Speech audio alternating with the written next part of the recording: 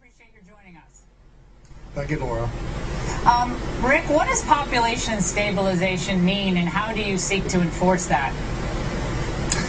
Well, we're not the epigones of Malthus, as some would have you believe, but the world population is a concern. The Associated Press just has an article today saying that the world population is going to reach 7 billion people by the year 2012. We're 6.7 billion people today.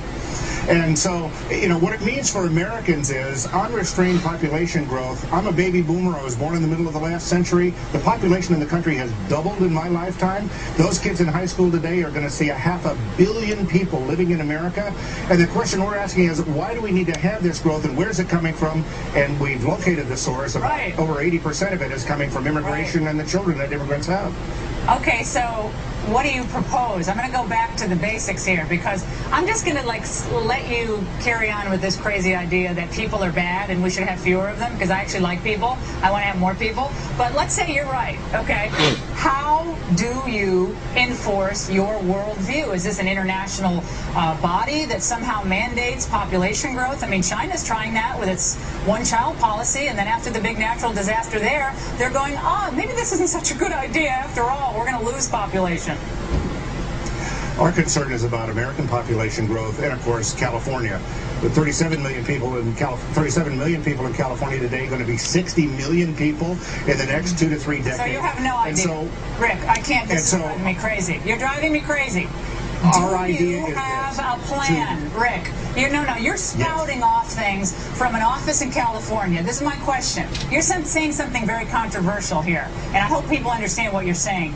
You think there should be fewer people in the United States. I'm trying to figure out which people are the undesirables. And you pointed out you think immigrants are undesirable. God. I guess illegal immigrants are undesirable, and all those children they have are undesirable. And I don't want illegal people here, but I don't want people to be killed either. So my question to you is, with your worldview, this is unbelievable. How do you enforce this one-child per person utopia? How do you do it?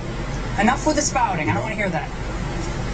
We don't use the word undesirable. What we want to do is to see the immigration laws enforced to cut down the numbers of the influx of illegal aliens into the country, which is driving almost all of the population growth in this country. We want the immigration laws enforced. We don't feel that it's a fair trade-off to leave open borders so employers can have access to cheap labor and to overpopulate the country for the future generation. Okay, well, you and I agree about illegal immigration. Okay, we agree on one thing, that we need to enforce our borders, enforce our laws. But you go from that to saying, population stabilization, which sounds a lot like population control, which sounds a lot like this crazy alarmism in the population bomb. I think wasn't that the book in the 70s? All their predictions turned out to be completely ridiculous and never came to pass. So I want you to be real careful here, Rick, and you don't get into that those very murky waters. I think that's a dangerous place for you to go. You don't have to go that far to argue that America's a sovereign country and we should enforce our borders. I don't think you have to go that far. Well, that's true. We also don't need to get to the Malthusian apocalypse or the predictions of the population bomb to understand that overpopulation decreases standards of living. We have problems with healthcare, education. Is increasing around the world. People are living longer around the world, Rick.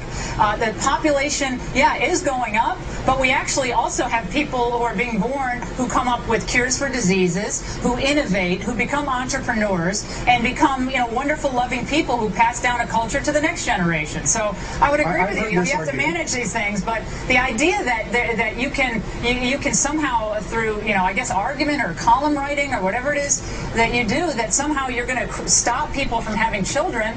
I don't think that's the problem. I think it's standing up for your country and sovereignty, and that's fine. Do you see what I'm saying?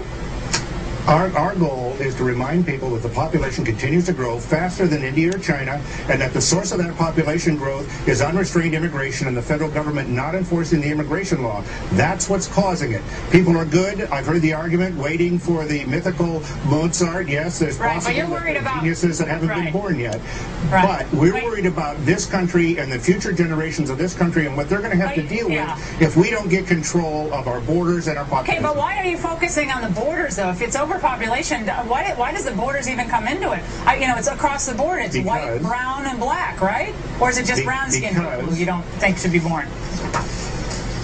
Not at all.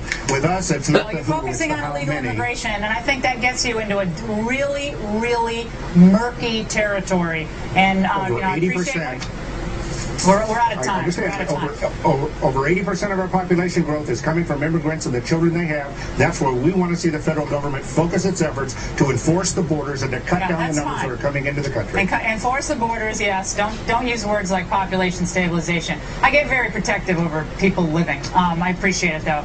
You're a stand-up guy to join us. And funny man Mike Myers,